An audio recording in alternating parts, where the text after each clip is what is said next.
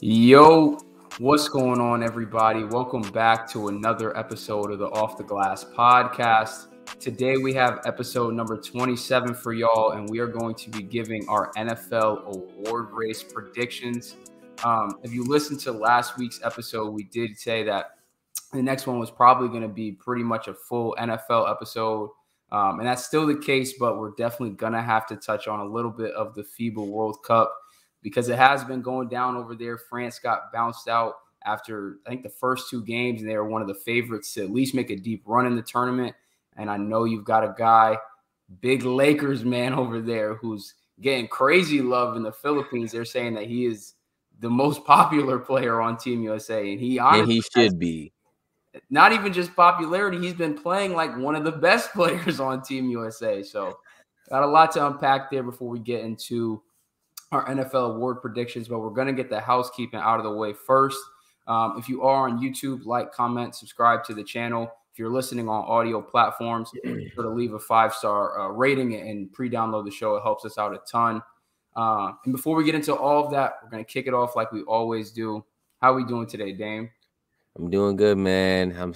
It warms my heart to finally see my guy get some respect in the NBA world, because people be talking crazy on his name. People be acting like, bro, it's just a fluke. He's a foul merchant. You know what I'm saying? His game not going to translate. He's playing alongside LeBron, AD. Bro, he's hooping with some of the best young players in the league, and he's looking like one of the best players on the team, bro. Like, it's about time my man Austin Reeves get his respect. That's all I got to say. And we can go ahead and dive right in there. They played earlier today. This was, I think, the third group game for the U.S. team. They're now 3-0. They beat Greece 109-81. Obviously, Greece doesn't have Giannis playing. He sat out this tournament. But they did have a guy on their team. Let's double check his name. Papagiannis. He kind of was working out of the post. But USA pulled away in the second half, in large part due to Austin Reeves leading the team in points as a whole, but also coming off the bench, giving 15 points. He still had 2 steals, 5 rebounds, 6 assists. He's handling the ball. I'm seeing him do these little half spins. He's looking a little shifty. He hit somebody with a tween behind the back cross Euro, and he's celebrating up the court with the whole team hitting Euros the whole way back. He is really getting into his bag in this tournament, and we're only 3 games in, but legitimately they showed the replay of them doing the player introductions before their first game, and you'd have thought Austin Reeves was LeBron. Like, the way that the crowd was erupting for him itself. I'm sure like the Lakers fans, like a lot of that stuff, like Kobe going international and like everybody becomes Lakers fans, and he's the only Laker player on the roster. But look, he's backing up the popularity with the play. And I think he also had a play where he ripped somebody up on one side, behind the back, hezzy to get past 2 people on the fast break, threw it to Tyrese, who threw it back to him, and he went up and then dropped it off to Bobby Portis. Like, he's nice, bro. I'm telling you, bro. Listen, Austin Reeves, let me try not to get too ahead of myself here. Now, on the other side, though, Austin Reeves really might be the perfect role-playing guard. Like, yeah, there's going to be times where he could pop off and get you 25 points. If you need him to switch off and be the ball handler and bring the ball up the court, run the offense, facilitate, he's a good passer. He can do that. If you need spacing, he can shoot the 3. If you need shot creating, he can get to the little mid-range. He can get to the free throw line. He can score the basketball. And on top of all that, because the white boy's not normally known for playing defense, he be sitting in that chair. Like, I'm telling you, Austin Reeves, like, obviously not to like an elite level, but he really doesn't have weaknesses. Like, he doesn't do anything bad on the court. Like, he doesn't do everything elite, obviously, but he doesn't do many things bad on the court, man. Austin Reeves, a plug-and-play guy, bro, can play with anybody. I'm just happy he get his respect, bro. Because people was talking like this was a fluke, like this was a Linsanity type run. Yeah. Like, it ain't none of that over here, bro. Austin Reeves is legit. He's here to stay, bro. They were, and they've been doing it all summer, thinking that the hype that he's been getting is only because he's on the Lakers. And why is he even on the FIBA team? What is Austin? Bro, I seen pictures of the FIBA team. It was like, some spot the problem here. Someone doesn't belong. I'm like, okay, bet. Wait till they start playing. And now y'all see. Now y'all see what's going on over there. Yeah, and he, like I said, their players and the starters in this game, some of them struggled. Brandon Ingram only shot 4 shots. Anthony Edwards, I think, started off the game 1 for 6. He ended up finishing up, I think, like 3 for 5. So he finished the game 4 for 11. But like I said, a large reason why they pulled away in the second half was because Austin Reeves came in and led that second unit. But yeah, all summer people have been saying that Austin Reeves hype is only because he's on the Lakers. And I think slowly but surely, granted, right, it's just the opening stages of FIBA, but look, he's backing it up. He is backing it up. Bro, y'all should have knew he was legit when he went to his first playoff game. Yeah. LeBron said, "You take the game over down the stretch," and scored 6 straight buckets and said, "I'm him." That should have told you all you needed to know, bro. He's not scared at the moment. I know we was talking about this before the podcast, but there was a point around the end of the postseason last year where people were asking if you would rather have Austin Reeves or Tyler Hero. And I sat and I thought about it, and I was like, it feels a little crazy to take Tyler Hero, right? Like, he hasn't played, he had been hurt. But it's like he already won 6th Man of the Year. We know he's like at bottom, like absolute worst, 20 PPG. But I don't know, care. bro. Now, like, the more I sat and thought about it and watching it, I'm like, look, I think given the same opportunity, Austin Reeves probably could give you 20 PPG. And I'm seeing it on the defensive end. Tyler Hero does not have the playmaking in terms of the ball handling, and especially in the pick and roll, like Austin Reeves was able to do even last season with the Lakers, and how he's doing it with Team USA this World Cup. So I've really had to reevaluate, and I might legitimately take Austin Reeves. Bro, Tyler Hero only does one thing better than Austin Reeves, and that's score the basketball.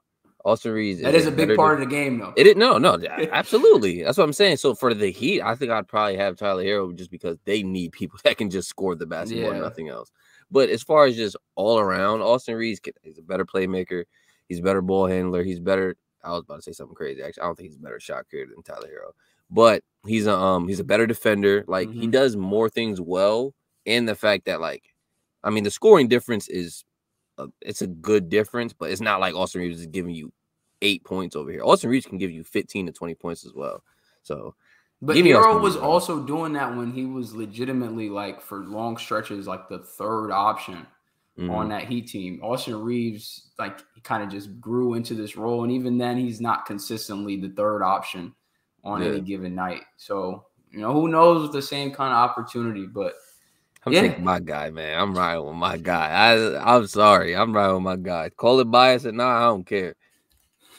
AR has been hooping over there. Also got a shout out. Jaren Jackson has been going crazy. Even in the game today, he probably had like 2 or 3 blocks they took away from him that were clean, and the refs are crazy. But he is, I mean, making sure he's not stat padding, bro. That's all they doing. They just make sure he's not stat padding. I imagine it's got to be very scary because I'm pretty sure in FIBA there is no 3-second violation, so he literally can just stand there, like you can't not be at the rim. But the other guy I want to make sure I give love to on Team USA is Paolo, who in the first game of the World Cup, I think he led the team in scoring. He had 21 off the bench. He also had 4 blocks, and 2 of them were crazy chase down blocks, and he is punching it, sending it off the glass. And he came into that game and was running the 5, like as a small ball 5, which made me start to think, and I saw other people talking about it on Twitter, that if the Magic wanted to run a similar lineup, that could look like you would have Markelle or Cole Anthony at the 1. You could put Jalen Suggs or Anthony Black or Jet Howard at the 2. You could put Franz in at the 3. If John Isaac ever plays basketball again, he could come in and play the 4. If not, you would slide one of them guards to the 3 and put Franz at the 4. And then you got Paolo at the 5, and that is crazy spacing for Paolo to get downhill. Everybody on the court can shoot. Everybody on the court can be a good connector for one another. You've got good defenders. I just said Paolo had 4 blocks playing that exact role, kind of just helping out and rotating over at the rim. And the worst thing is obviously you're giving up a decent bit of size. So, like, this is going to be something you would run forever. But I think that'd be a really interesting look for the Magic, this upcoming season. Yeah, I like it as a little change of pace, a little lineup real quick. Like if you come in, obviously you can't run it all game, but definitely something like similar to how like I hate to bring everything back to Lakers, like how when the Lakers put like LeBron to 5, obviously to a little bit lesser extent, but it just opens up the floor a little bit more. Obviously, all that spacing on the court allows well, it would be Paolo in this sense, lanes to the basket. Like I like it. Definitely in spurts. Like you said, can't play it all the time, but I definitely like that lineup. The changeup is going to be nice, and it's going to catch some teams off guard. Yeah, and you definitely gonna have mismatches somewhere on the Yeah, it's like court. how do you guard that? Somebody's going to have a mismatch. You're gonna have a big on Paulo or Franz, and both of them are taking that big off the dribble. So I like that. So shout out to them. Team USA has been handling business. A team that did not handle business, like literally at all, in embarrassing fashion, is France, who were one of the favorites to at least make a deep run in this tournament. I think they finished third in the last 2 World Cups and then came in second and got silver in the last Olympics. So in terms of international basketball, they've been right there competing in every single major event. And they lost by 30 in their first game to Shea and Dylan Brooks. And I think RJ had like 30 in that game to Team Canada. And knowing that you need to win the next game, they go out and I think they blew like a 12 or 13 point lead in the fourth quarter and lost to Latvia, who I don't even know. I don't even know what that is. I think I know Porzingis is from Latvia, but I don't think he's playing because he's not. He's hurt. He's got the plantar fasciitis. So I'm looking at their roster right now. Karooks is up here. Davis Bertans is up here. And that is literally every single player I recognize. Just the 2 of them, bro. So a team with Gobert and Batum and Evan Fournier. I think Frank Ntilikina might still be on the French team. But this is a team that internationally has performed well for a long time. Embarrassed and is out of the tournament after 2 games. They still have 2 more games to play, but they are not able to advance to the next round. So I know you're a big Gobert fan over there. Any thoughts on his first round exit in the World Cup? But Gobert bring the losses, bro. That's all I'm gonna say, bro. He just brings the losses, bro. Maybe if he stops shooting threes. Every time I see it, listen, I didn't watch the game. I didn't watch none of it. I'm sorry, I don't care about France. But every time I see a clip, it's this guy shooting threes. What are you working on right now? What are you doing, bro? Get in the paint, please. I didn't watch the game, so I can't say that's a reason why they lost. But obviously, if you have a team with Evan Fournier, Rudy Gobert, and Batum, regardless of how they play in the NBA, if you go to a international team, that is a solid team. And then obviously in Rudy Gobert. So it's to lose both those games is crazy. I can understand how they lost the first one because the first one you said they had Shea, Dylan Brooks, RJ Barrett. Those are obviously good NBA players as well. But the second one to who they lose to? Latvia. Yeah, that's a problem. that can't happen. I'm sorry. I don't even. No disrespect to Latvia. I don't know if anyone's watching in Latvia, but they can't lose that game. I'm sorry. Davis Bertans had 50. I'm about to butcher somebody. 15. Whoa. 15. He coming like that? Okay, never mind. I see why they lost. 15. I'm about to butcher the rest of these dudes' names, so I do apologize. Roland Smith had 20. This is Arturs Zagers had 22. And I ain't even about to attempt this last one, but he had 13. Gobert finished the game with 9 points and 7 rebounds, 2 blocks, 3 steals. Evan Fournier had 27. I mean, dudes was trying. Batum had 13. They got Nando De Colos up here. That's a throwback. He's played for the Knicks way back when. But yeah. They stink. Bowed out in the first round. Next year they'll probably basically the next big tournament that they have. I'm sure they'll have Wemby. And Joel Embiid also has applied for French citizenship, so he could potentially be a huge lineup. Jesus Christ. Wemby at the 1, At Embiid at the 2. this point, might as Right. well. That's a huge lineup. Might as well tell Tony Parker come back, facilitate everything. If you get Wemby and Embiid, like, y'all kind of just got to tell Gobert to kick rocks, right? Of course, absolutely. What do we need you for? At that point, what do we even need you for? I mean, you can sit on the bench. You can come off the benches, like spell Joel a little bit, but we don't need you, bro. I'm sorry. You're good. Yeah, so tough for France. Getting lit up by there's another Bertans on the team. I don't know if that's his brother or not, or if that's just a common last name, but yeah, losing to Latvia. Brothers. Cooking how about it? The Bertans brothers. That's crazy. Before we get into the NFL award predictions, the last thing I'll say on the FIBA World Cup. I know some of y'all have seen it. If y'all haven't, I am imploring y'all that are listening or watching right now, go on Twitter or go on YouTube and go look at Rondae Hollis Jefferson's FIBA World Cup. It doesn't matter what game you pick. If somebody got to cut up all the games, great. If not, just pick one. I know he's doing it on purpose. He's wearing 24. He got himself the little armband.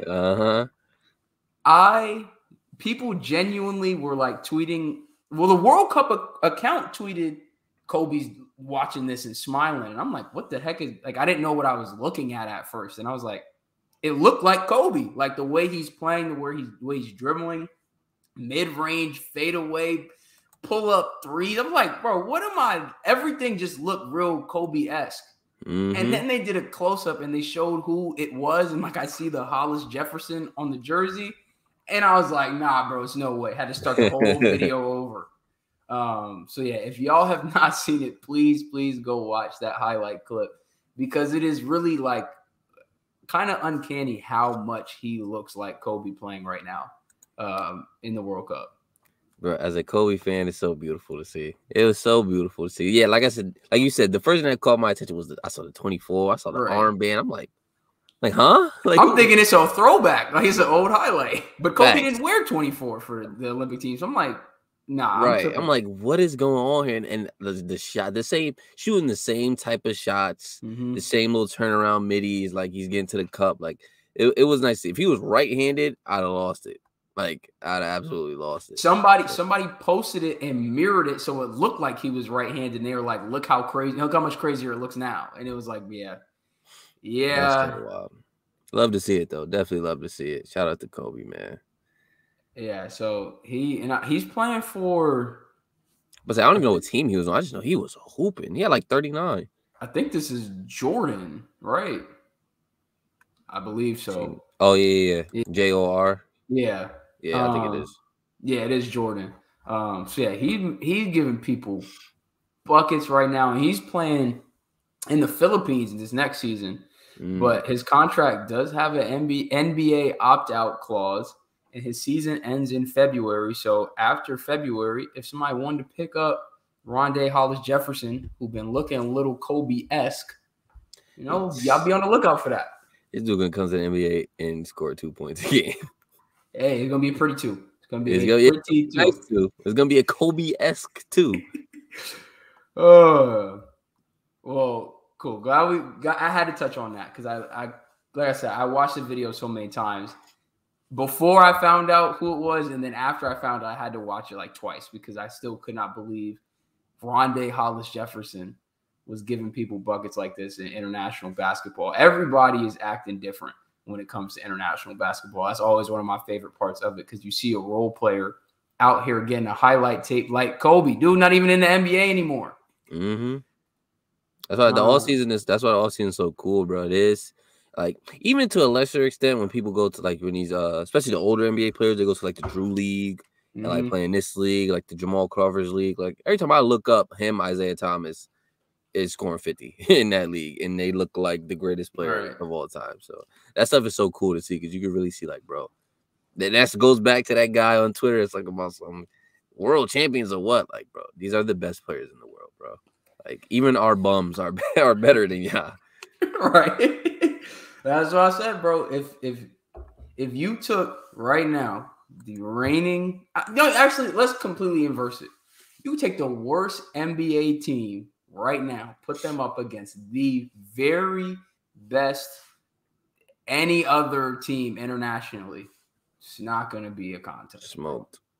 And it's no disrespect to them. It just is like it's the premier league of the sport in the world. Same thing about the NFL. There's no other football equivalent anywhere else. Can you imagine the NFL? I feel like NBA is bad because like you getting torched, but like the NFL, bro. No, the NFL is on a different level. It would be. It would be Bishop Sycamore looking. Like, bro, can you imagine when I'm trying to guard Tyreek Hill on the outside? Bro, get out of here, bro. I can't. And if like, because we don't even have like a Olympics in the NFL, so you don't never see the best of the best on an NFL level. Can you imagine that if we had like a? Nah.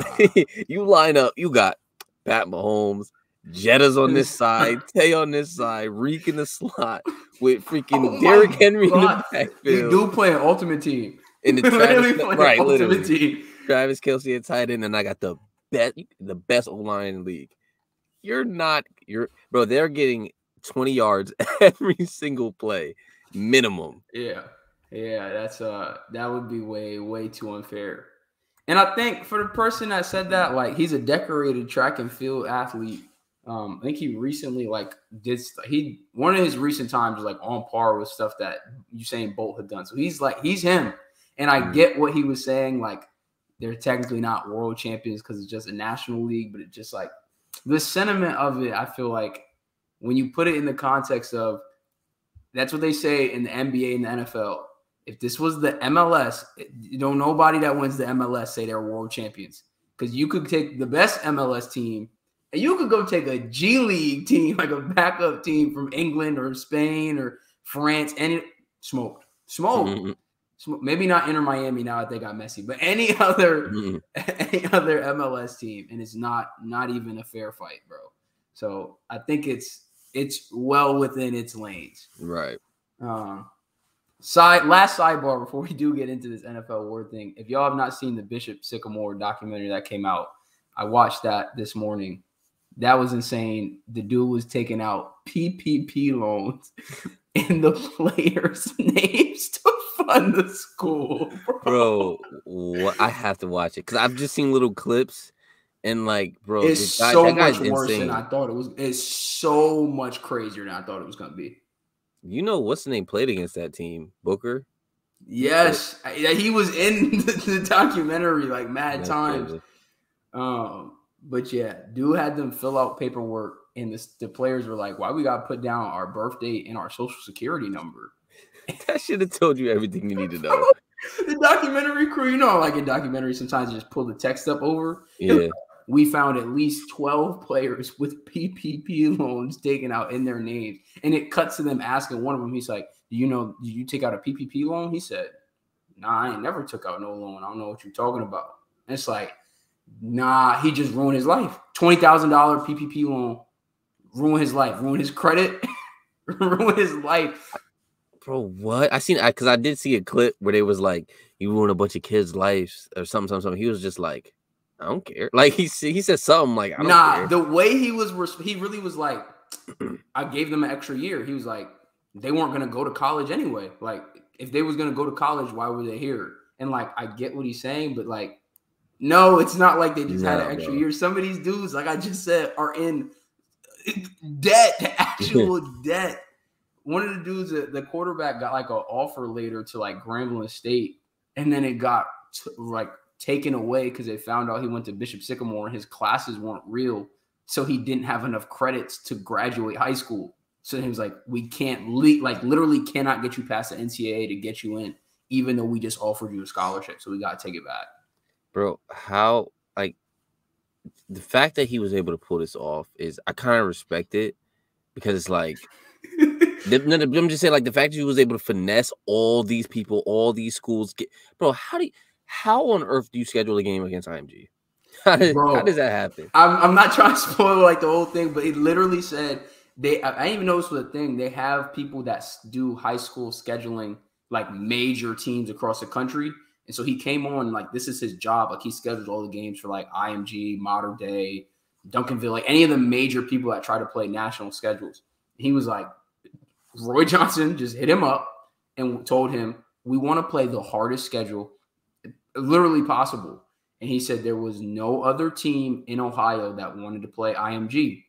So he gave it to Bishop Sycamore. And That's then crazy. It just happened to be like the game of the week for ESPN. They played it, you feel me, on ESPN, and then everything just went left from there. He said like 7 of the other teams canceled their games after the broadcast. Like, and he said he's coming back next year. Well, like, he needs to be in jail. The crazy part is they did a whole like 80-page report, and the like, after all of that, the like thesis of it was just like, yeah, this was bad. None of it was illegal, but like, nah, bro, you're a bad person. We can't put you in jail for it though. So That's just crazy. Like, all right, I'm gonna do it just again. cool it, make it like literally is saying he's about to do it again next year. Like this, like he's probably doing it right now under a new name. And it's like, nah, at this point, bro, if you sign up for this, you're like being a willing participant. Like it's a whole document, bro. It was on every news station at the time. That's crazy, bro. Yeah. That so just doesn't make sense. Y'all definitely should tap into that documentary. That was a crazy hour and a half. I could not believe how deep it went. But quick transition from Bishop Sycamore to actual good quality NFL football. We're going to be giving our NFL award predictions for this upcoming year. So that's going to cover all of the major end of season awards, which is Coach of the Year, Comeback Player of the Year, Defensive and Offensive Rookie of the Year, Defensive and Offensive Player of the Year. And then lastly, we're going to be giving our MVP predictions. So let's go ahead and start off with Coach of the Year. I'll go first this time. And I think the guy that I picked is probably the betting odds favorite, but it makes the most sense. I think that they're going to win their division, primarily because their division is weaker than it was last year in some respects. And their team finished their season on a high. They've continued to get better year after year. So my pick for Coach of the Year is Dan Campbell. I think he's going to have the narrative. You know, everybody, he already's got the extra, popularity coming out of Hard Knocks from the prior season. And obviously, like I said, they had a chance to make the playoffs last year. Things didn't go their way, but they ended up spoiling Aaron Rodgers' chances to get a playoff send-off for his time in Green Bay. But I think they're genuinely going to win the NFC North. Like the Packers is going to be the first Jordan Love year, so I'm not too high on expectations for team success. I think what the Vikings had last year was kind of fluky, lightning in a bottle. I don't think they're going to perform to that same level. And the Bears, I think, are still a few seasons away. Like, as much as I'm high on Justin Fields, like, I think they still need a couple more pieces on both sides of the ball before they're, real contenders, not even in the NFC, but like really to make some noise in the division. So like, not even necessarily just by process of elimination, but I think the Lions are the best team in this division, and will probably win and be going to the playoffs, and very easily could see them having a 10 or 11 win season. And I think that will probably be enough to get him Coach of the Year, with the additional narrative that like he inherited one of the worst teams in the NFL, and in just a few seasons has them winning the NFC North. Yeah. I like that pick just because, like you said, I think the narrative is completely on their side. And, like, just the Lions in general, like you said, coming off of Hard Knocks. And just last season in general, like, I was one of those people that was like, oh, I'm rooting for the Lions just because, I don't know, it was just a fun team that, like, they suck for so many years. Like, you have no reason, unless you're in that division, obviously, you have no reason to hate the Lions. So it was kind of everyone's, like favorite team, like low-key favorite team. So then coming into this year, like you said, they're now in a better position. They're in a really good position to win the division. Yeah, he has the whole narrative on his side, so I could definitely see that. My pick for Coach of the Year is actually Doug Peterson. I think that Jacksonville is going to win a lot of games. Like, I think they're going to be. I wouldn't predict them to be the number 1 seed, but I just think their schedule, their division, like, they're going to win a lot of games. I can see them winning like 12 games. Like, I see them winning that many games because all right, you have a solid defense. I'm not gonna say the defense is great, but the defense is solid. You have second year with Trevor Lawrence in this system. Excuse me, in this system with all these weapons around him, and then adding Calvin Ridley, which I think is going to be really, really huge because that gives them a solidified #1 receiving option. I like Christian Kirk, but I don't think he's a solidified #1. So when you give a guy as talented as Calvin Ridley to Trevor Lawrence, I just think that that's only going to make the offense even better. You have Etienne in the backfield. I really like Tank Bigsby as well. Like I think he's like that 1-2 combination between him and Etienne. That's a really good backfield right there. And then you still have JaMychal Hasty, who's a solid like third down back. So just in general, between the upgrades they made this offseason, you have year 3 for Trevor Lawrence, which I'll talk more about him a little bit later in a couple other these awards, but I think he's going to have an insane type of year. And I think the division is weak. Like they can easily run away with this division.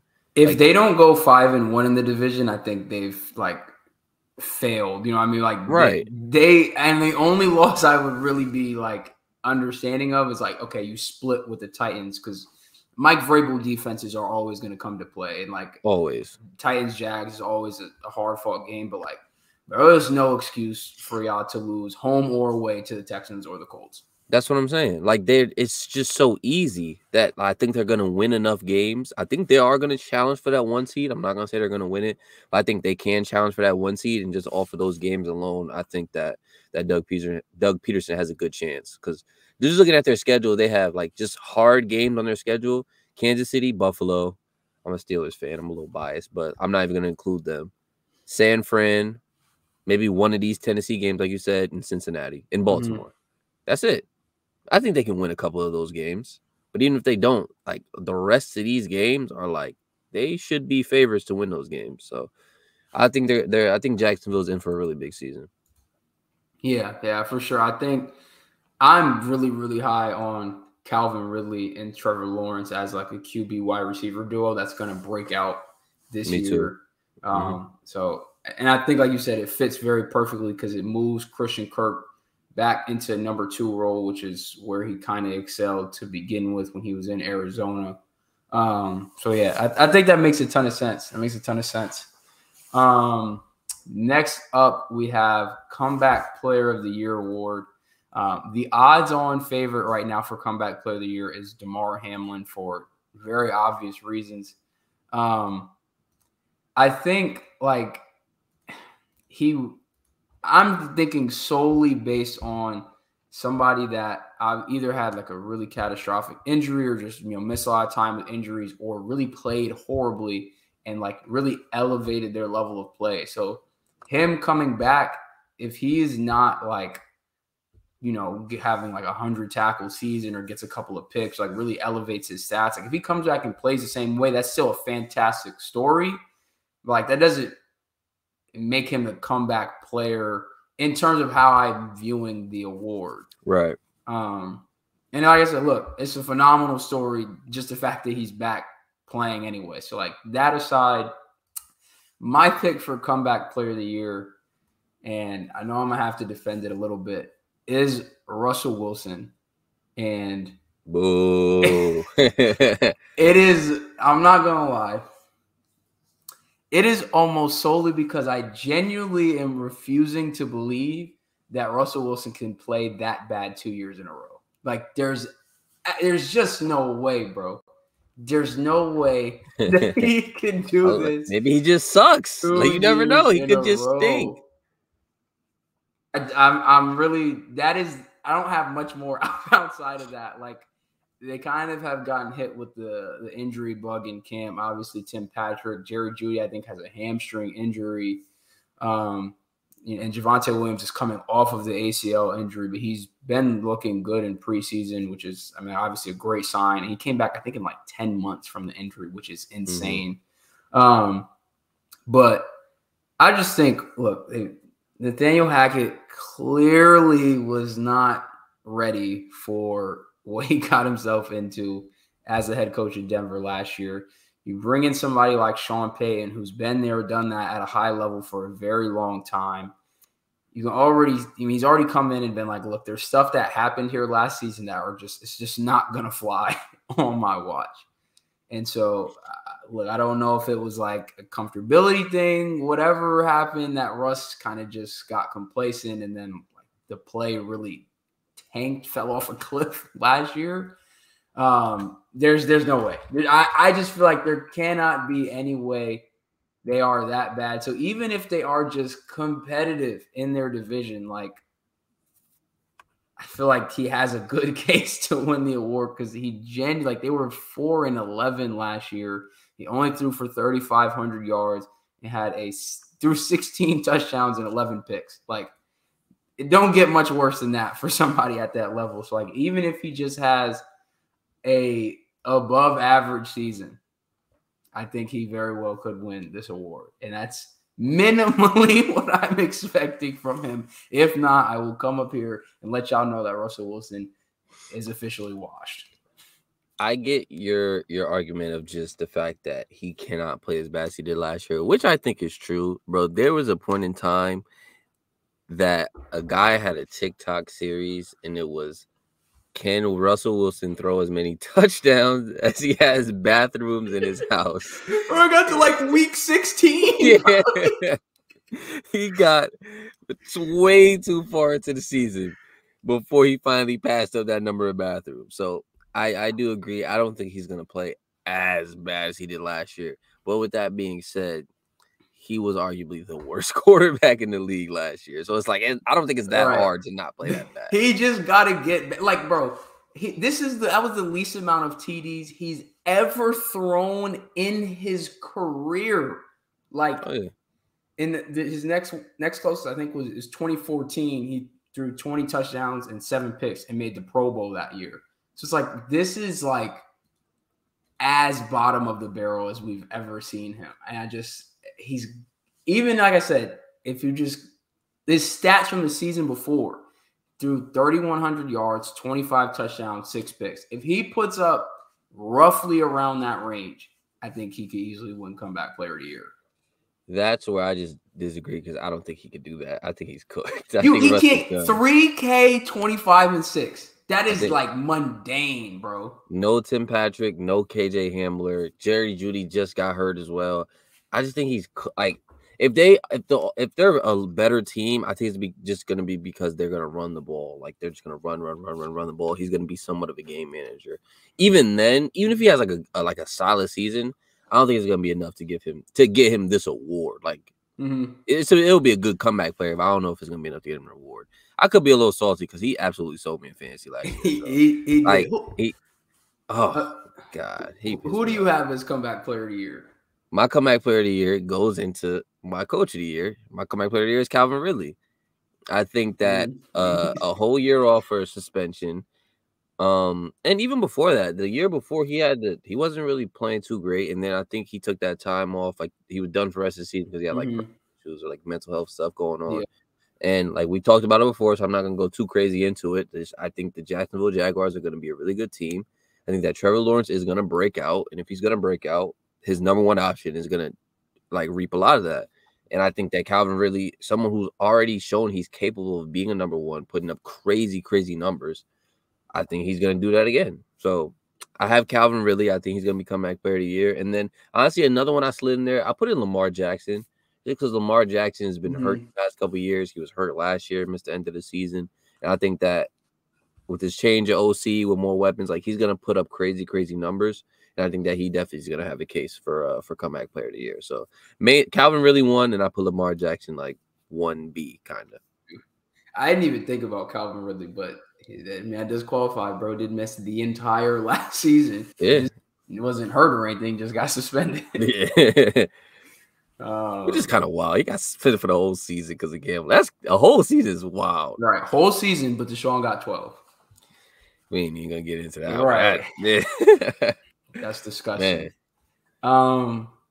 Okay. Let's go on to Defensive Rookie of the Year. I have 2 guys here. One of them is a little bit higher up on the betting odds. The other guy is kind of a dark horse pick, but makes a lot of sense to me. So the first guy I have here, I think it's top 3 or 5 in the betting odds, is Jalen Carter. I don't even know if I need to say much. He, again, had number 1 overall prospect grades, and obviously because of the incidents that transpired after national championship game. There were some character issues that came up. Whatever the case may be, he slid all the way to whatever it was, 9 or 10. 9. Mm-hmm. And now he's on an Eagles team that is possibly hungrier than last year because they've now been there and know what it's like to lose in the Super Bowl. So that is probably fueling their fire. And additionally, like we mentioned when we did the NFC East preview, he's going to get to be in a very healthy D-line rotation. And even just from a interior D tackle perspective, he has Jordan Davis and Fletcher Cox. And so it's like he's never going to have to get gassed on drives. Like he's always going to be able to rotate and be fresh. And in those reps, really be able to give that 100, 110%. And if he's giving you that consistently, there are not many centers or guards in the NFL right now who can block him point blank. He is a menace. He's a monster. He was very likely going to be the number 1 pick for a reason. So because of that, he is my main guy for Defensive Rookie of the Year. But you'll like my dark horse because my dark horse is Joey Porter. Oh, okay. Okay. And this is my logic. We talked about it. The Steelers' defense is very good.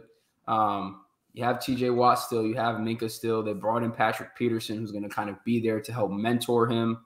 And, he's going into a place where obviously his dad plays a lot of, a little bit of a narrative there additionally as well. But I could see, the defense is playing really good. People are getting pressures. You've got Minka over the top to kind of help you. You can play a little bit more aggressive that way. Who knows? He comes away with a couple of interceptions here or there. We saw him getting really competitive in those one-on-ones with George Pickens in some of the videos that came out from training camp. They're going to continue to make both of them better each and every day throughout practice, so they'll get better as the year goes on. A couple things go his way. The team plays well. Overall, the defense is playing well. He has some good pass breakups, has a couple of interceptions. Like that, I think will at least toss him into the conversation for Defensive Rookie of the Year. So Joey Porter is my dark horse for that award. Okay, I like that. I like that. I like the logic behind it too. It definitely, I can see that happening. The pressure from TJ Watt, Minka over the top. I like that pick a lot. I do. My Defensive Rookie of the Year, I'm just be boring. I picked Will Anderson. I just think honestly, at the end of the day, what really gets you a award like this is sacks. Right. And he's gonna get to the quarterback. He's gonna get sacks. It's that plain and simple. It was really between him and I almost said Chris Carter and Jalen Carter. I just chose Will Anderson just because I think that like Jalen Carter is gonna have a great year. Like you say, he's gonna stay fresh. That D line is gonna constantly be rotating, so it's gonna be like he's gonna be fresh at all times. So he's gonna have a good rookie season. I just think that I don't know how much the voters would take into account. Like, is it just him or like is that D line all stacked? They got to worry about this guy. Yeah. Like it has nothing to do with Jalen Carter as a player at all. So I just think Will Anderson being there, being that guy, playing under DeMeco Ryans, I think that he's gonna have a really good season. He's gonna get after. He's gonna get to the quarterback, and he's gonna be the show on that defense basically. Him and Derek Stingley Jr. are pretty much the only two guys with like a kind of somewhat of a bigger name on that defense. So I think that him like that, along with the fact that he's gonna have really good stats his rookie year, I think he's gonna win the Defensive Rookie of the Year. Yeah, that makes sense. And look, you don't gotta say it's boring because sometimes you don't have to overthink some of these awards because I did not overthink Offensive Rookie of the Year because my pick is Bijan Robinson. Yeah. Look, all I gotta say is Tyler Algier had a 1,000-yard rushing season with the Falcons last year. This man Bijan is about to go crazy, bro. He's about to go insane. He's being drafted top 10 in normal fantasy drafts for a reason. The expectations on him are to have very high production immediately as a rookie, which he lived up to at his time at Texas. That's why he got picked so high. So look, I'm not going to overthink it. I think all of the QBs have tough positions in terms of their circumstances. Offensive lines aren't great really for any of them. Texans are lacking weapons. So like there's a lot that goes into it, and I just don't think any of them are going to have fantastic rookie seasons. And I'm expecting that out of Bijan. So I know he's the odds-on favorite, but it's for a reason. I think he really is going to win the award. Listen, all you gotta say is, bro, he got drafted to the Falcons, who have a really good run blocking offensive line, and they run the ball the most in the NFL. He's gonna go stupid. Like it's just like you said, don't overthink it. He's gonna go stupid. I also have Bijan because for same reasons you just said. So I actually did want to ask you a question. If you had to pick one between the top 3 quarterbacks, who do you think has the best chance to win Offensive Rookie of the Year? I got my guy who I think has the best chance. I would say AR. I think Anthony Richardson has the best chance because of his dual threat ability. It definitely is going to hurt them not having Jonathan Taylor, which I guess we'll find out in a day or if that's going to happen or not, because they gave him until Tuesday to find a trade. But if it's trending that way, like he's not going to have Jonathan Taylor, that's going to hurt. Definitely that, the security blanket of having a consistent run game would help. But what that also does is put him in an uncomfortable position where he's probably going to have to use his legs a lot. And he has the athletics. We saw what he did at the combine to, at least make something out of nothing with his legs. He still has, Michael Pittman and a couple other good receivers there in Indianapolis. So I think that alone is why if I had to pick one of the 3 of them, I would pick Anthony Richardson. It makes sense. I like that a lot. I picked Bryce Young. The only reason why I picked Bryce, because like you said, I think Anthony Richardson's situation is a little bit better for him to produce. But just watching Bryce Young actually through college and through the preseason, he just looks the most NFL ready to me. Like even in the preseason games where he has pressure in his face, he is calm. He knows he's going to get hit. He's still going to step up. He's still going to make the throw. Yeah, I see him make good throws. I see him be accurate. I've seen him literally with the rushes coming. I've seen him evade the rush, make plays on the run. Like he looked really, really good just as far as what I'm seeing eye test wise, him on the field. So I just think he's the most pro ready. So if I had to pick one, I'd pick him. But I think both of those guys are going to be contending for this award just for the fact that, like you said, Anthony Richardson is probably going to run a lot this year, especially if they don't have Jonathan Taylor. Yeah, he's literally going to have to backpack that offense. And he has better weapons too. Like you say, he has Pittman, he has Alec Pierce. He has a little bit better weapons. Yeah, I think he honestly, especially if they would have kept Jonathan Taylor, he would have, I think, been far and away in the best position in terms of circumstances for all of those quarterbacks. Like that O-line for Carolina is bad. Like the Jets ate them alive in that preseason game. They're supposed to be good or like decent too. I don't know what's going on. Like they don't look it at all, but like they're supposed to be at least a good run blocking O-line. I don't know about pass protection. Granted, the Jets D-line is maybe one of the best in the NFL, but look, they were getting mopped in that game, that Carolina O-line. And then just the Texans don't have a lack of weapons. I honestly think C.J. Stroud's go-to target this year is going to be Dalton Schultz, which is maybe a good thing, like have a nice, QB to tight end connection so you can get simple passes, get into a rhythm.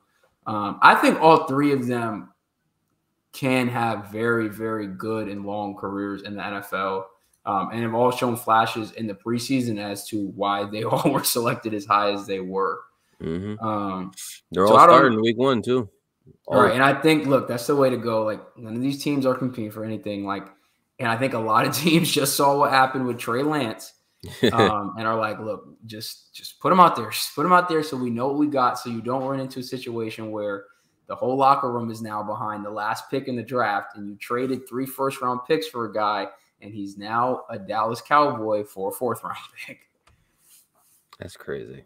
That is insane. Shout out Will Grier, though. I was in the building for that game. And knowing that he basically was playing for his NFL life, his NFL career, had 2 passing touchdowns, 2 rushing touchdowns, I think almost 300 yards passing. And he's dotting up the Raiders secondary. I'm seeing him mobile on his feet like I've never seen Will Grier before.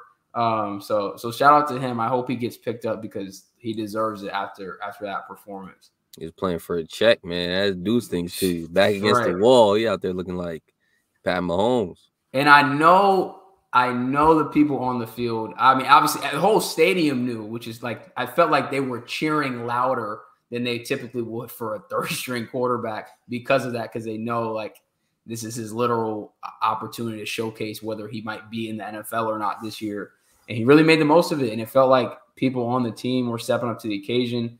One of the running backs' name is slipping right now out of my mind, but he wore like number 42 or 43.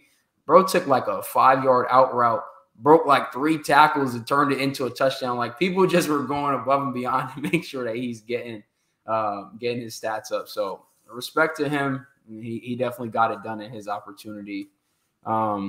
Speaking of the Cowboys, moving on to Defensive Player of the Year, I'm not going to bury the lead at all. I have Micah Parsons, who is going to be up in conversation for the award every year, probably as long as he stays healthy. Like you said, all of those defensive awards a lot of them are predicated. You either have to have an absurd number of picks, like you need to be borderline like on pace to set records with the amount of picks you have, or it's just going to go to the person that has the most sacks that year. And like we already said, like this Cowboys unit is going to be a top defense in the NFL, have the potential to be the best defense in the NFL. He came second in Defensive Player of the Year voting both seasons that he's been in the NFL, which is crazy. I didn't even know that he finished top 8 in MVP voting last year, which is wild. But look, all he's got to do is get that sack number up to whatever, like 16, 17. They're pretty much, I think they came out like they're dedicating him full time to playing edge rush. So they're not going to do any of that hybrid stuff, which, like I said, I wish was the case that he still could do that, because obviously he is as good of an athlete. But in the NFL, if you're able to have an elite pass rusher on the field, you want that at all times. So I understand the decision. And so with him moving to that full time, I could easily see him 18, 19, maybe a 20 sack season, because he really is that good, that fast, that hard to block. So Micah is my pick for Defensive Player of the Year. Yeah, he's the obvious pick, man. He has the talent, and he also has the narrative, and he's playing for the Cowboys. So like he has all that working. What you trying to say? I'm just listen. It's like the Lakers thing, bro. Like, you know what I'm saying? They might get a little bit of a boost. You're right. Not even that. Yeah, like not even as a bad thing. Like he plays for the Cowboys. They get the most attention on anyone in the league, and for this defense, for him, rightfully so. Yeah, he absolutely deserves it. So, and I feel like Defensive Player of the Years, like those top guys, you're bound to get one, especially because, like you said, you're a pass rusher. Like pretty much mostly everyone in the league who's at the top has one. I'd say besides maybe Chris Jones, he doesn't have one. Like Nick Bosa just got his. Aaron Donald obviously got his. TJ Watt got his. Like, you know what I'm saying? When you're at the top of the top, maybe Myles Garrett, I think he's probably due for one of these years as well. But when you're at the top of the top, like it's only a matter of time till you get one. So my pick is Micah Parsons. I'm not going to talk too much into it because you pretty much covered everything. What I will say, though, I do not want people to forget, and this is not just because I'm a Lakers fan, TJ Watt is that guy, and TJ Watt should have broke the sack record. If he didn't miss those games, and if they counted that last sack on that, I don't know if it was Lamar playing or his backup, that was a sack. They just completely ruined it. But he tied the sack record. TJ Watt is back. The Steelers defense will be good. He will be in this conversation again. But I will pick Micah Parsons just because I feel like he's gonna have a crazy year too, and I think he deserves one at this point. Like he came in and changed the whole Dallas defense around. He deserves one. Yeah. I think, bro, making All-Pro first team and coming second in Defensive Player of the Year as a rookie, like in that year, like he got moved to the end, like in training camp, like part of that season. Like, I think somebody got hurt, right? And he just like had slid there. Bro was learning on the fly and came second in Defensive Player of the Year voting. Like he's gonna get one, and I think this is gonna be the year. Did you hear how he's talking in like I watched the Ryan Clark I'm the blanking on his pivot, name. The pivot, yeah. How he was on that podcast. He sounds locked in. He Good. sounds like he's not playing, bro. Like he's coming different this year for sure. We need to be. I'm actually going to ask you to go first on Offensive Player of the Year because okay, I need to hear yours before I say mine. Okay, I have one main one, and I have another one who is not a dark horse, but it's predicting a breakout. Yeah. Excuse me. My main one is Jamar Chase. Okay. I just think that, and this is if Burrow is healthy, like he doesn't miss like 6 games in a regular season or something crazy like that. Even if he misses 1 or 2, like that's fine. That's nothing. But I just think that if you just look at the way it's been going for him, it's like it was Jettas came in and was like the best rookie receiver ever or something. And then Jamar Chase came in the very next year and then broke that record. And it's like, bro, Jamar Chase, he put up 1,400 yards his rookie year. Last year, he missed, I think, 5 games, still put up 1,100 yards, something crazy like that. And the difference in just, like, if you looked at how they were targeting Jamar Chase, like, he was getting 10, 12, 13. Like, he was getting targeted, like, versus the rookie year, it was mainly big play, big pay, big play, big play. And I think that's because, obviously, he's just getting better as a football player. So Joe Burrow is knowing, like, all right, this is my guy. I know I have T. Higgins and Tyler Boyd, but Jamar Chase is my number one over here. So I think he's going to put up insane numbers this year, playing a full season. He's gonna have the targets. He has one of the best quarterbacks in the league. It's a really good team. Like, I just think the numbers are gonna be insane. Like, I think he definitely has a case for offensive player of the year. And then my second guy, predicting a little bit of a breakout, I got Garrett Wilson. That is my pick for offensive player of the year. I listen, man. All right, go ahead. I'll let you go ahead then. So that's your pick. I typed it in and I put dark horse next to it. And the more I'm sitting here and thinking about it, the more I'm sitting here and thinking about it, bro, I fully have convinced myself, bro. This man had 1,100 yards with Zach Wilson. What he about to put up with Aaron Rodgers? He about to go stupid, bro. I'm telling you, I need him in one of my fantasy leagues, bro. I need him, bro. So, oh my God. Yeah, look, we know what Aaron Rodgers, how he likes to play. If he don't like you, he's not throwing you the football under any means. He'll throw it away. He'll throw it into double coverage before he throws it to somebody he doesn't trust. Obviously, that guy for him for the most recent stretches of his career has been Devontae Adams. The last 2 years that he was in Green Bay, he was all-pro first team, 1,300 yards, 1,500 yards, 18 touchdowns in 2020, 11 in 2021, and that was when Packers offense was a little bit down at last year. But I think, we already talked about this Jets team. I think we both think they're going to clear in the AFC East. I think they're legitimately going to be contenders in the AFC. And, like, is it crazy to think, like, Garrett Wilson could have, like, 17, 1,800 yards? He's going to get 12 touchdowns, like, and if they're winning games, I'm all in. I literally let me pull the list back up because as I was looking at the offensive player of the year odds, I just was like crossing people off down the list, and then I got to Garrett Wilson super far down. I was like, this may be kind of crazy, but like when I look at Jamar Chase, my only concern there is like Joe Burrow's injury. So that's like the first 5-6 games of the season that he's not going to be there. That's going to hurt his stats as a whole and potentially the Bengals season as a whole. Justin Jefferson, I don't think he's going to go back-to-back. I think the Vikings are going to regress. McCaffrey, I don't know. Potentially, yeah. Same thing, him and Nick Chubb. Like, health is going to have to play a big factor into that. And, like, it's just going to be tough. They're both getting up there in age in terms of running backs, which is when you start to see injuries pile on. Justin Fields is an interesting one.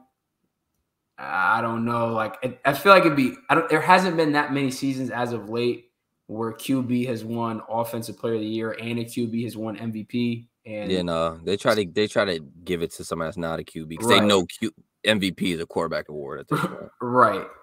So then you have Reek and Lamar and Joe Burrow, and I just was like looking at these and I'm like, yeah.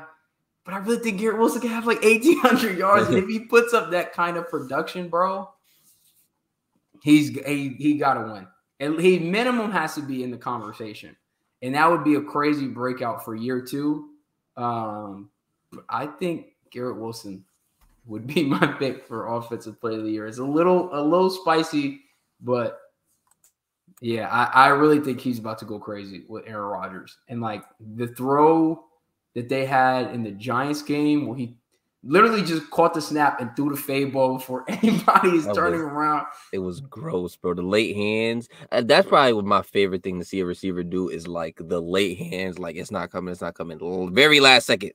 Like that is so clean, bro. And it's like, and that showed, like you said, like he has that trust in him already. That drive, I think he threw to him like 4 times. Yeah. You got to trust it, bro. He threw the ball before anybody. No one was looking. Nobody, no corners, no safeties. Not even Garrett Wilson looked like everybody's just running the fade route. He just threw it where he thought Garrett Wilson would be. And bro just, like you said, snagged it. Yeah, even the way he talks about him, he's like in the Hard Knocks talking about, he's special. Right. Like he's different. Like he's going to get absolutely peppered with targets. He's a talented player himself. Like it's not just like, oh, he's the only guy there. Like he's legitimately a really good, like superstar caliber receiver. So yeah, I don't think that pick is a dark horse pick. I just think, I mean, it's predicting a breakout, but I think you could definitely see that breakout. Okay. Look, 1,100 yards with Joe Flacco, Zach Wilson, and Chris Streveler as your quarterbacks, and then you just next season it's Aaron Rodgers. And you and that was your rookie year. Right. Like, second year receivers go stupid. Like yeah, man. I'm all in. I'm gonna give my MVP pick, and it's somebody that you mentioned could win comeback player. I'm thinking bigger. I'm thinking bigger than comeback. I'm thinking Lamar Jackson is going to win the MVP award. We talked about it on the preview show. What our expectations are for the Ravens, that they've had the regular season record in the past to be regarded among the top contenders in the AFC. They don't have the playoff success right now, which is why they kind of stay out of that conversation when that gets brought up. Even right now, it feels like a lot of it is focused on the people where it should be, right? Like the Chiefs, been there, done that. The Bills, giving the Chiefs a run for their money every time. The Bengals, because they've been there, done that. The Jets, because of their roster, and then now they have a quarterback who was their literal only deficiency last year, who was a former Super Bowl winning champion. And it feels like the Ravens do not get put into that conversation enough. This is the best receiving core that Lamar Jackson, I think, has ever had since he's been in the NFL. I think he's going to rack up his second MVP award and really just, again, turn the NFL into the playground all over again. Just going to give him so much more freedom to be able to throw now to someone that's not named Mark Andrews. Hopefully J.K. Dobbins is back and healthy, and that additional threat of the pass is going to open up the run game for them, and it's just going to get so dynamic for them. I already said that I think they're going to win the division. So they'll be a high seed in the AFC. Like he's checking all the boxes for what you need to be an MVP candidate.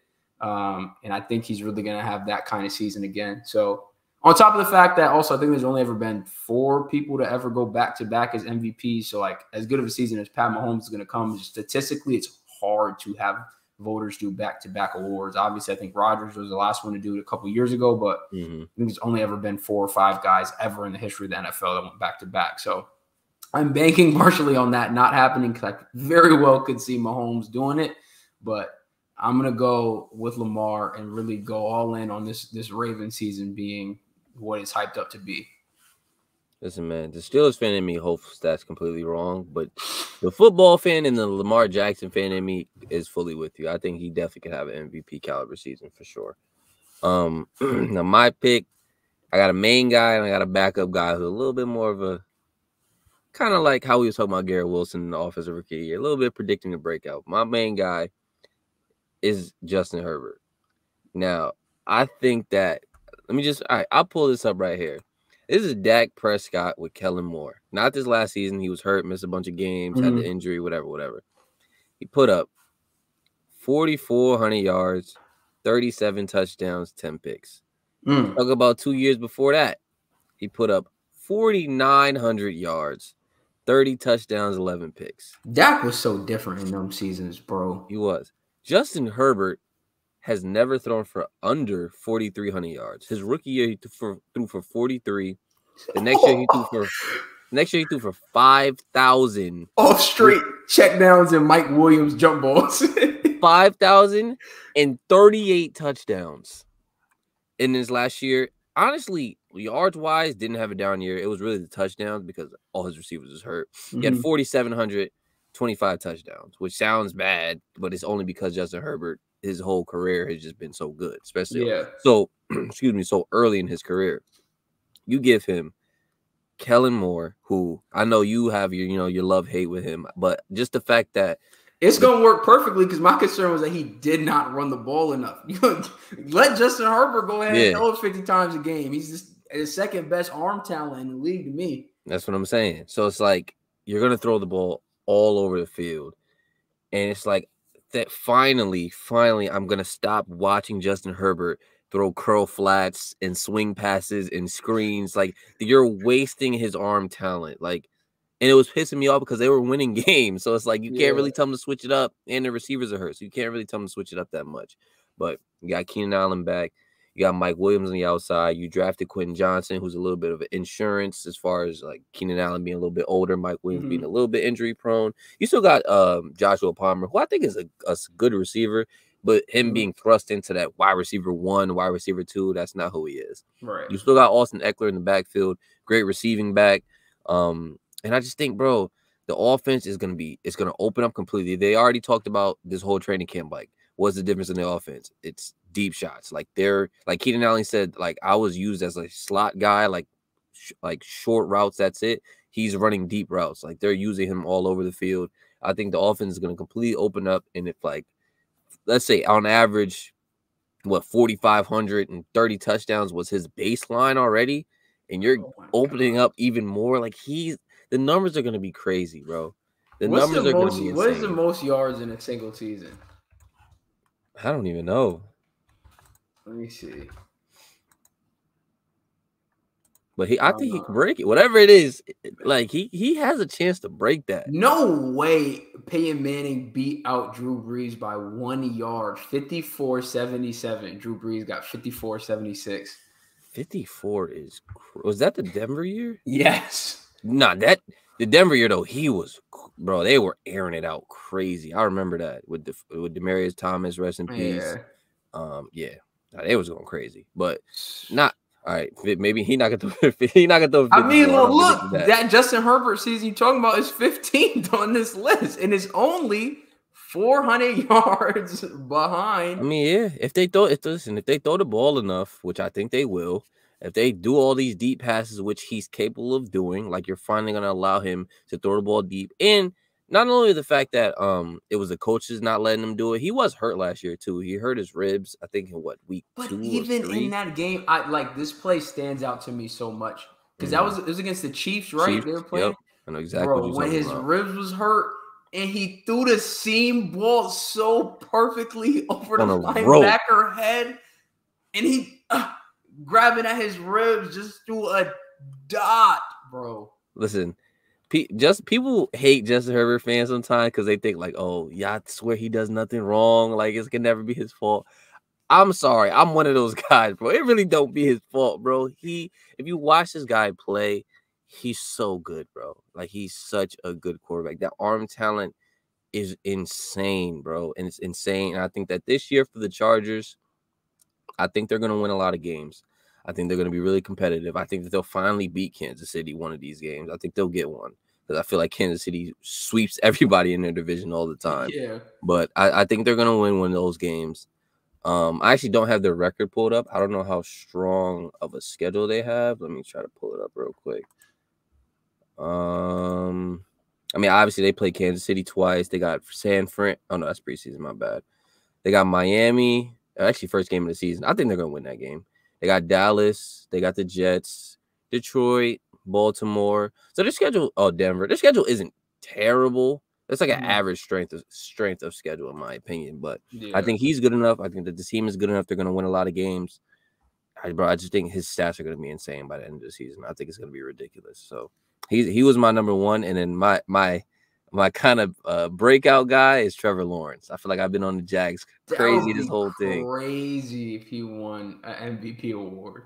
I just think that he's talented enough. Like he's good enough as far as talent wise. You're going into your second year in the system, like we talked about, and the same thing. Like they're just going to win so many games. And what have we seen each of these past couple years with elite young quarterbacks getting their guy at receiver? Josh Allen gets Stephon Diggs, he turns into Thanos. Right.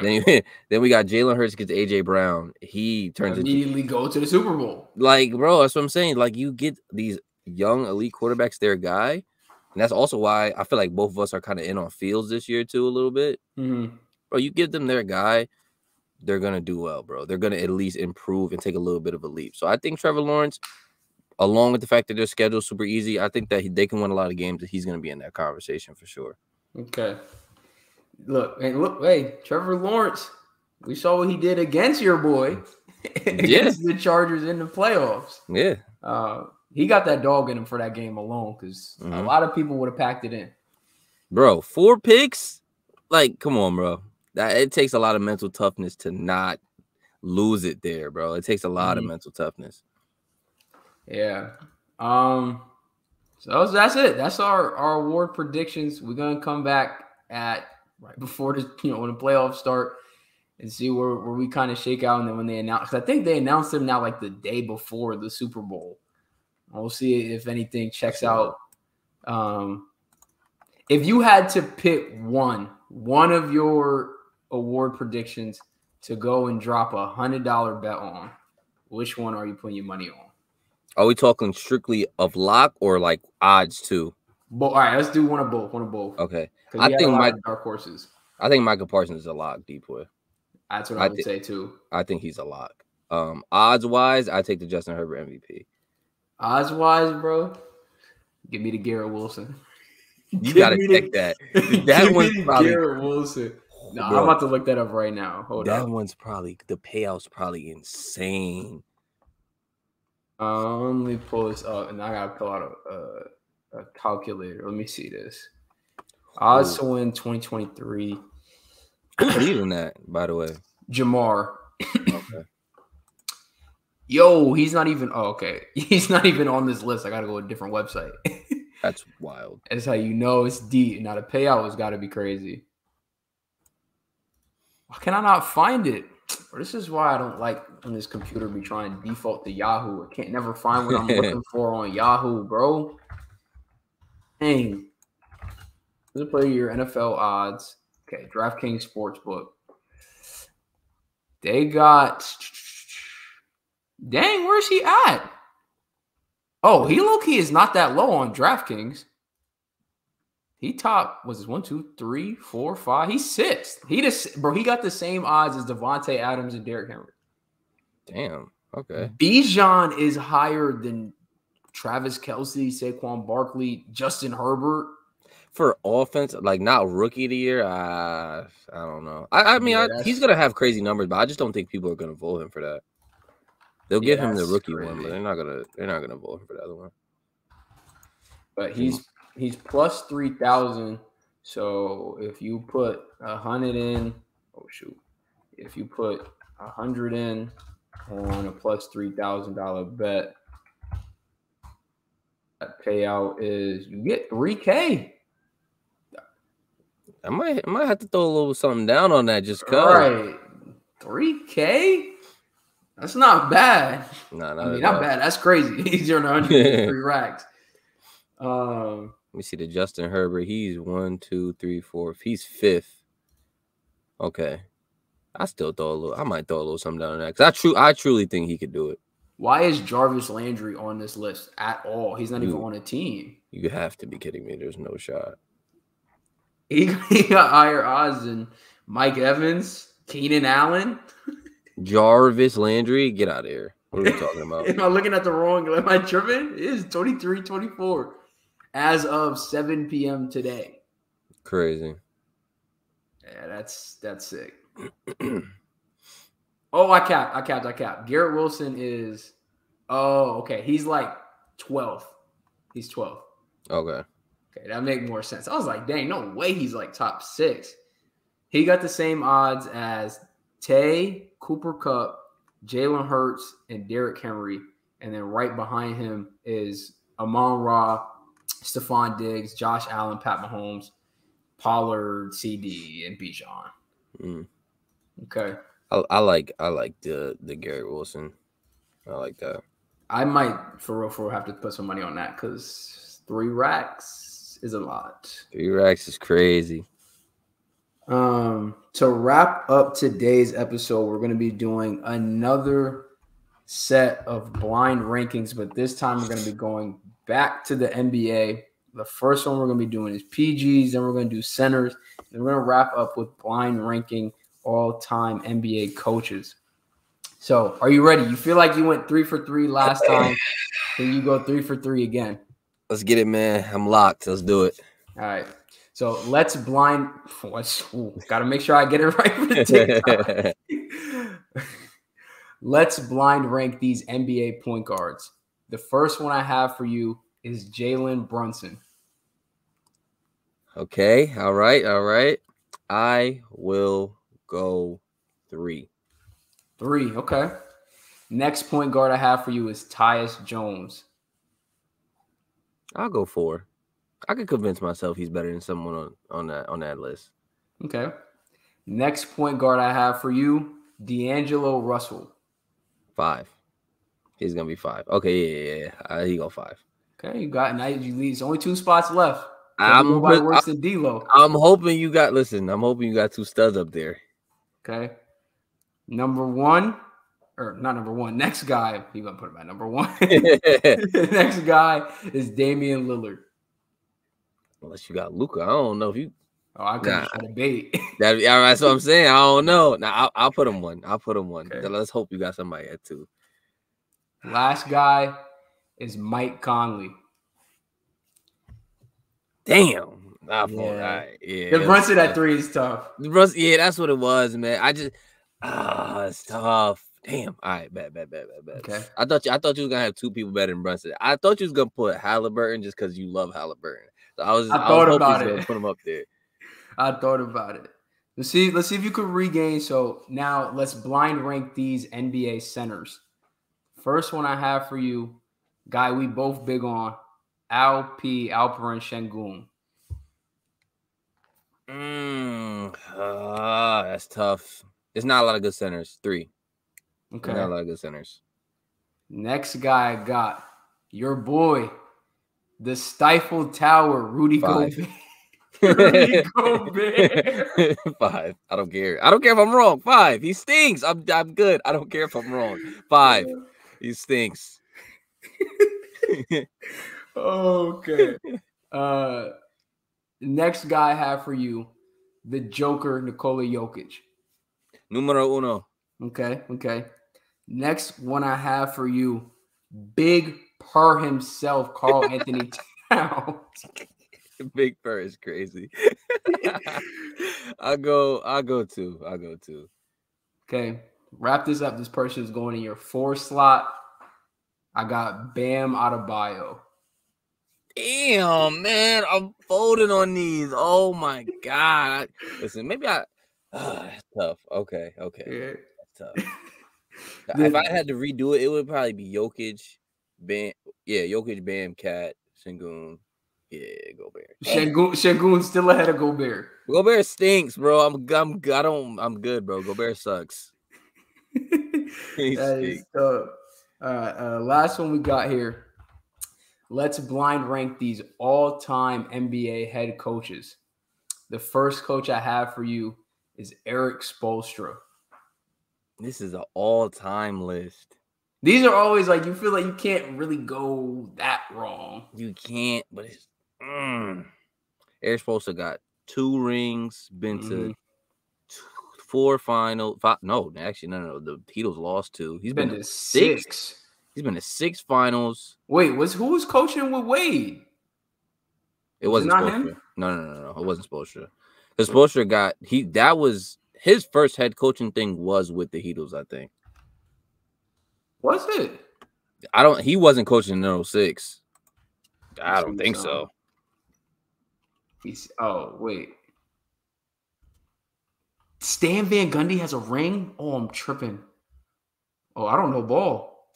No, he was, yeah.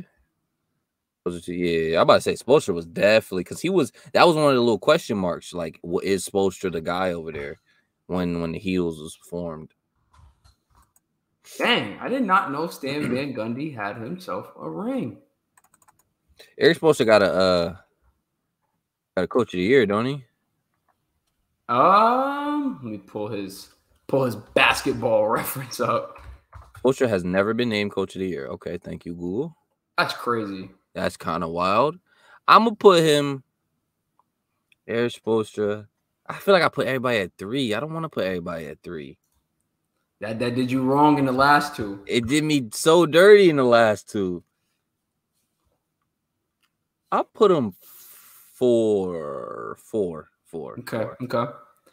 Next coach I have for you, Greg Popovich. It's 1 or 2. 2. I'll put him 2. Okay. Next person I have for you, Steve Kerr. Is he not a better coach than? Damn. Steve Kerr or Eric Spoelstra? Steve Kerr. He got more rings than Spo. He do, but I mean, I could coach the 2017 Warriors and get a ring. Like, I don't mean nothing. I don't think he's a better coach than Spo. I really don't. But you might have somebody that sucks up there. All right, I'm gonna add this for context. Everybody I pulled was in that top 15 best NBA coaches of all time list that they put out with the NBA 75. So I'm not about to come out here and throw no bozo randomly. Next guy, Steve Nash. Right. Nah, all right. I'll put so what I got Pop at 2, I got Spoelstra at 4. Now I wish I put Spoelstra at 3, but I'll put Kerr at 5, I guess. I'll put him at 5. Okay. Next guy I have Phil Jackson. Numero uno. I'll put him at 1. That's why I put Pop at 2. I had a feeling you had Phil Jackson up there. Okay. So this guy's going in your number 3 spot. Come on, man. I can't go for 3. I can't do that. Doc Rivers.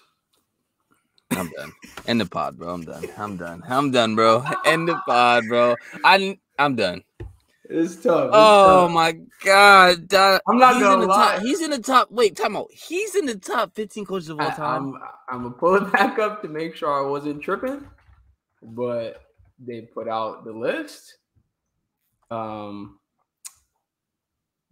Doc Rivers, correct, is on the list. Doc Rivers is so overrated. It's crazy, bro. It's like he won 1 ring and has blown, I don't know how many 3-1 leads and blown even more 3-2 leads. That just pissed me off. Oh my God. He's one of 4 that were active at the time that the list came out. It was him, Spo, Greg, and Kerr.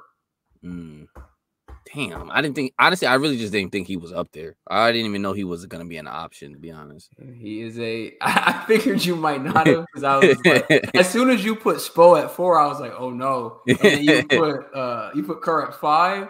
I was like, oh nah. You know what's crazy? If we did this list before the other ones, I would have put Spo at 3, because I was like, okay, Spo, he's a perfect 3 guy. But putting guys at 3 at first was just hold me the first 2 ones, so it just messed me up, man. Damn. All right. Yeah. All right. Now I'm breaking even now. I was 3 for 3. Now I'm over 3.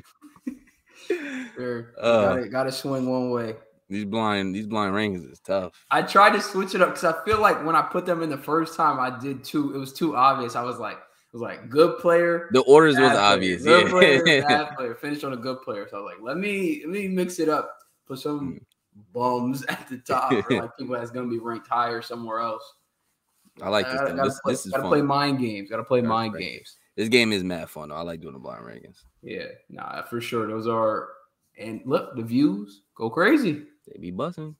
20, almost 24,000 on the wide receiver blind ranking. So running up. Y'all love receivers because everything we post about receivers just goes stupid. Everything Justin Jefferson related has 20,000+ views off of it on Instagram. That's crazy. So we're about to spam Justin Jefferson content. Let's rank these gritties in order.